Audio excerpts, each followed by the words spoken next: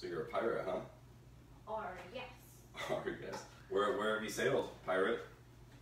The 7 seas. All 7 of them? Can you name any of the 7 seas? No, but you've sailed them. Do you have any souvenirs from the 7 seas? Yeah. Like what? Well, one day when I went on the 7 seas, I took a picture of a whale. Ooh, what kind of whale? Beluga. A beluga whale? So you were probably in some cold waters? Yeah. Yeah. So you're a cold water pirate? No. No, you're a warm water pirate. No. Oh, okay. It's just that sometimes I see beluga whales. Oh, okay, because they're doing their migration thing? Uh-huh. Oh, okay. Yeah, that makes sense. What else have you done as a pirate? Well... Have you had any boat battles, or rescued any princesses, or stolen any treasure? Well, I have stolen 2 boxes of treasure already. Oh, that's cool. What was in them? Besides, like, treasure, what was the treasure? Well, there was some necklaces and gold coins. Ooh, that's cool. Anything else? Well, on the other treasure box, which is a very big treasure box, and there was like pictures of certificates that were for actually they were tickets to lots of places. Okay, so you got a whole treasure chest of tickets. Yeah. Okay, cool. Well, you know what? We have a show to do. So, it's Wednesday. Say hi to everybody. Hi. Hi. It's Wednesday. We're still doing the quarantine kitchen thing. Today, I'm joined by, do you want to be Pirate Blaze, or Captain Blaze, or Captain Hook Blaze, or what are you, Buccaneer Blaze? What is it? Buccaneer Blaze. Buccaneer Blaze. I love it. All right. And Buccaneer Blaze, not Buccaneer Blaze. Okay. Buccaneer Blaze, not Buccaneer Blaze. So, what we're doing today is we're going to make gnocchi, because somebody requested it, but we're not going to make the gnocchi that I am assuming they requested, which there's probably a bummer. Because I don't make a lot of gnocchi. So I'm probably not the best at it. And working with potatoes can be problematic. But I am extremely good at pastry, so I'm going to show you a variant of gnocchi called Gnocchi Parisienne, which is made from pâte à choux, which is why we have gnocchi, I choose you, because it is a pâte à choux base. For those of you who do not know what pâte à choux is, it is one of the mother doughs of pastry.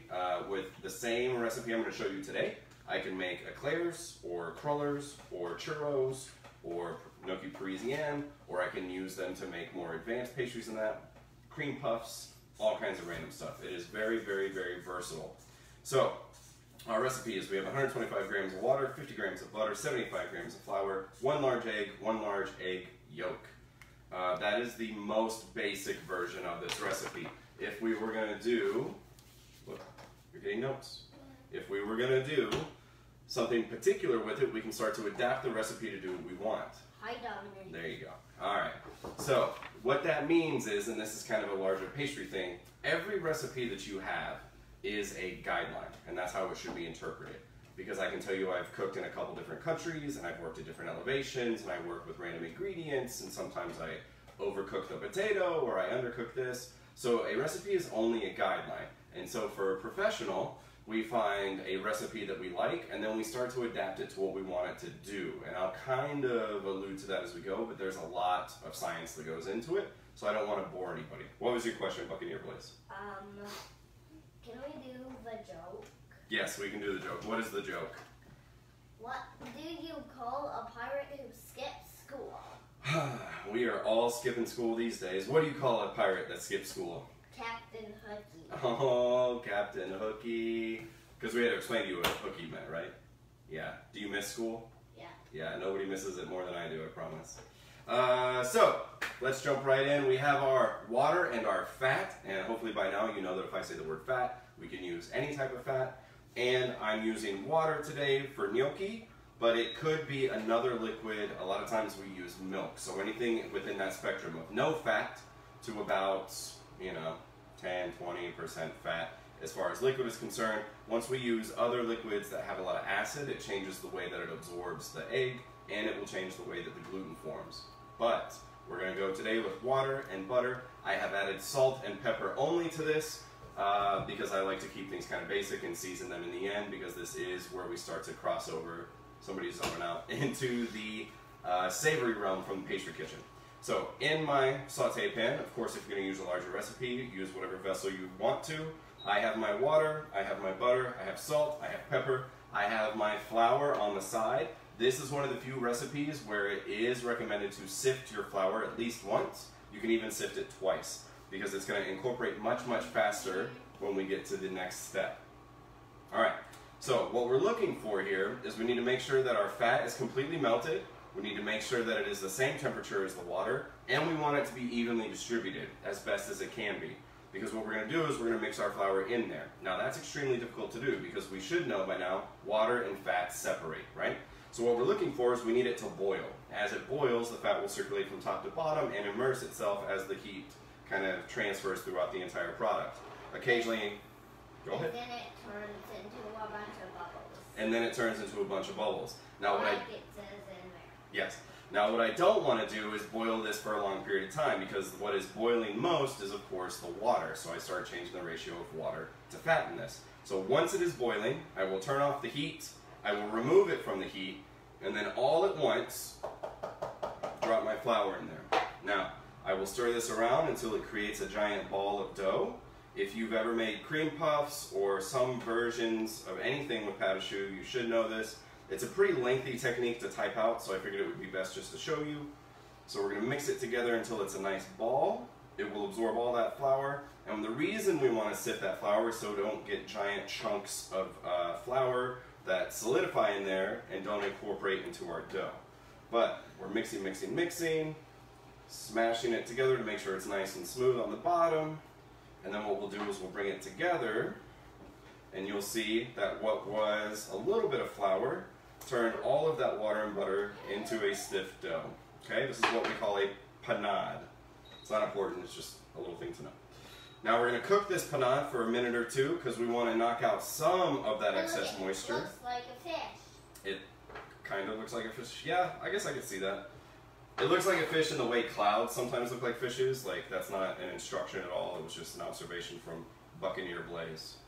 So we're cooking it over medium heat. We're just moving it around. The goal here is just to get some of that extra water out of there to ensure that our eggs absorb as uniformly as possible. Obviously, with all things flour and all things protein-based, they can only absorb so much liquid before they simply burst. So we're only going to cook it for a minute or two. What we're looking for is a little steam to come off of there, and we want to see a very, very, very slight skin form on the bottom of our pan. Yes, sir? Like last show when I was a snow cone, if you do this, then it will melt you. Yeah, but you're not a snow cone. You're a buccaneer today. Yeah. You spend all day out in the sun. All right, I'm satisfied with the moisture I've lost. You saw it's about a minute, maybe two. It's really not a super, super lengthy process. And now I'm going to add my eggs. Not like right now, because obviously it's still super hot. If you are worried about that, you can transfer it to another vessel so that it will cool down more quickly. Or you could, of course, transfer this to a stand mixer, especially if you're going to make a much larger amount. Now, the eggs I'm using today are regular chicken eggs, but they could be any other eggs. Duck eggs, ostrich eggs. You'll see those pop up on the cooking competitions from time to time. The goal here that I would recommend is to go ahead and pre-blend your eggs. Go ahead and break them and blend them to begin with, because that'll make the incorporation process that much easier. For Gnocchi Parisienne, we're not really super, super, super worried about the perfect texture, because we're going to cook it a little differently. But if I was going to use this to make eclairs, I would be very concerned about it having this ideal texture. Because if we look at what the word pâte à choux means, pâte à choux, really, pâte transfers to paste. This isn't really a dough or a batter. It should be a paste when we are ready to use it. So if you think about a paste that hopefully we use every day, what paste do you use every day, Buccaneer Blaze? Toothpaste? Toothpaste, yeah. So it should have a texture kind of similar to toothpaste. Obviously, we don't need it to be extra coarse. There's not going to be any polishing or anything in there. But I think we all know what I'm talking about, the texture of paste versus a batter or dough. Fist bump, yeah. Well, that's not a hook hand, is it? It is a hook hand. Well, don't fist bump me with a hook hand. All right. All right. Now, it's cool enough. We should be okay. We will take and we will start adding some of our eggs. and we will mix, mix, mix until they completely incorporate. Now, of course, again, if you are unsure about doing this in the same pot because you're worried about heat, I don't blame you at all. You can do this in a different pot, or you can transfer it to a stand mixer fitted with a paddle, and it will incorporate that just fine. So we're just mixing, mixing, mixing. We don't want to add all the eggs at once because, again, I've already mentioned, this will only absorb so much moisture at a time. So when I know it's ready is when it will incorporate and come back to a more uniform texture. So I'm just constantly getting it in there, nice and smooth. When it comes back together into one uniform mass, then I will add the next addition of eggs. This is a very small amount of eggs. Of course, when I work in hotels and stuff, again, this is an eclair recipe. If I'm making hundreds of eclairs, instead of adding 1 or 2 eggs at a time, I'll break it into quarters. Sometimes I might add as many as 50 eggs at a time. Let those mix in. Once it is back to a ball, a nice paste, I will add the next addition of eggs. Wait, are you saying toothpaste? Toothpaste. Oh. Now, one of my favorite things, if any of you have ever been to any of my catered events or the Coppell farm-to-table dinner from the farmer's market, a lot of times I like to make a pâte à choux base. I like to add a huge amount of cheese to it and bake it in the oven to make what's called gougere. They are super crazy delicious, and they're awesome. Is someone gonna take a picture of us? Okay. Cheese! Wait, you said that you wanted some cheese. I didn't say I wanted some cheese. I said you can add cheese to your pâte à choux base with some savory seasonings, and if you bake those, then those are gougere, delicious little cheese puffs. I love them so, so much. Now, you could do something similar here as we're about to poach these to turn them into Gnocchi Parisienne, but I'm going to leave them neutral because it will be that much easier to season them later. We haven't ever introduced these to the kids, so I'm going to try and give myself as many opportunities for them not to find something wrong with it. Right, Buccaneer Blaze? If I add one type of cheese, of course it'll be the wrong type of cheese, and if I put one kind of seasoning, it'll be spicy, so we're just going to go ahead and make sure that doesn't happen. Now, you see I've gotten all my eggs in there. I have a beautiful paste. It's really nice, really smooth, and what we're going to do, we're going to transfer that to a piping bag. Now, I have my piping bag fitted with a pastry tip today. I know that most people at their houses don't have piping bags. Of course, I have tons of them. You could definitely use a Ziploc bag with the corner cut. I like to use a pastry tip, that way it's more uniform. The enemy of all piping is, of course, air. So pat your dough down, your batter, your paste down, and then using a flat edge, scoop it down. Or if you don't have a bowl scraper like I do, use the corner of your counter, scrape it down, that'll help get the air out, twist it, and now we can set it to the side for a minute. Hold on there, Buccaneer Blaze. I know what you want to say. Now, what we're going to do with this, we are going to bring some water to a boil, and then we will lower it to just below a boil because we are going to poach these. When we are done poaching these, they will come out and go into a bowl, and then to them we will typically add sauce and cheese, which of course brings us to our next joke. What is our joke, Buccaneer Blaze? What's a pirate's favorite cheese? What is a pirate's favorite cheese? I don't know. What is it? Cheddar. Well, don't tell me, tell them. Cheddar. Yeah, but you have to be like, "Arr, cheddar." Cheddar. Okay. Now my water has some, don't jump on it. My water has some salt and some pepper, but that's it. Of course you can season it much more assertively if you would like to. I know that for me, I don't like sprigs of rosemary, but I do like the flavor of rosemary. So a lot of times if I'm going to poach something, eggs or Gnocchi Parisienne, I'll throw some rosemary in the water. It will have enough flavor to carry over without somebody biting into a sprig of rosemary. Likewise, thyme, garlic, peppercorns, whatever. Just make sure nobody bites into one of the peppercorns, obviously on the other side. You can boil stuff like that once or twice before it essentially loses all of its usefulness. So, our water is getting good and hot. Do we have any questions about the pâte à choux base as we're about to start poaching? Do you have any questions, Buccaneer Blaze? Nope. Nope. Wait, I know. Okay, what? Why don't you want to eat the seasoning? Because that's part of the recipe. Sure. So yes, some seasoning is part of the recipe. That's a very good question. But some seasonings are very, very intense. Like when you bite into them, it's just too much, and it ruins what's called the palate. The palate is what we taste food with. Not entirely, but that's what we term the entire process, right?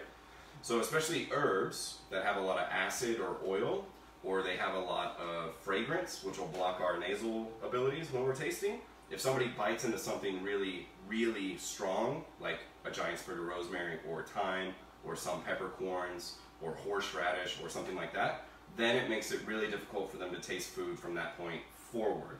So as a chef, it's probably a really bad idea if I give somebody food that then they can't taste because I didn't season it right, right? Yeah.